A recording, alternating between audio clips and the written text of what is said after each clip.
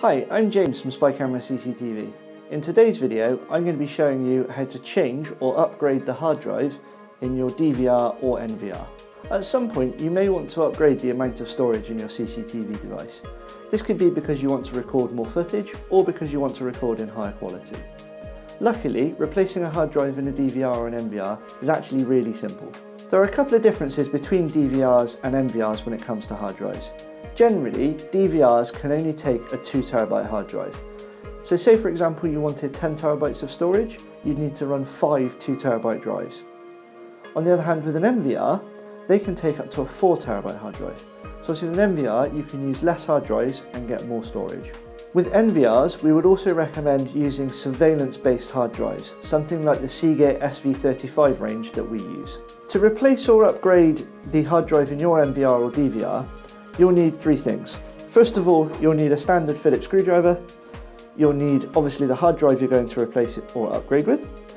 And in the box with your DVR or NVR, you'll probably find that you'll have a little bag of screws. These screws are what hold the hard drive into the casing.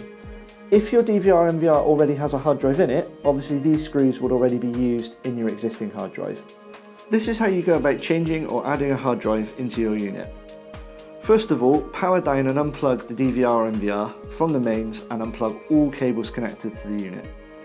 Next, unscrew the screws that hold the casing of the DVR/NVR in place. Once you have the case off, locate the hard drive and undo the screws from the hard drive. You can remove the current hard drive from the bay or add another one alongside it depending on what DVR you have. Some DVRs or NVRs can take up to 10 hard drives. Connect the SATA cables to your new hard drive and the power cable and then screw it into place. Pop the casing back on your DVR or NVR and screw it up.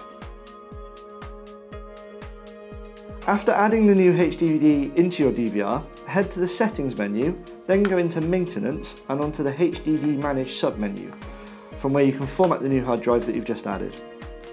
If you're adding a HDD to an NVR, you won't need to format it yourself, as the NVR will automatically format the hard drive for you. Once you've done all this, you should be ready to go, and your DVR or NVR will be ready to record. For more videos like this, please subscribe to our YouTube channel, or alternatively, visit our website at spycameracctv.com. You can also contact us via email or via telephone. The info's in the box below. Thanks for watching.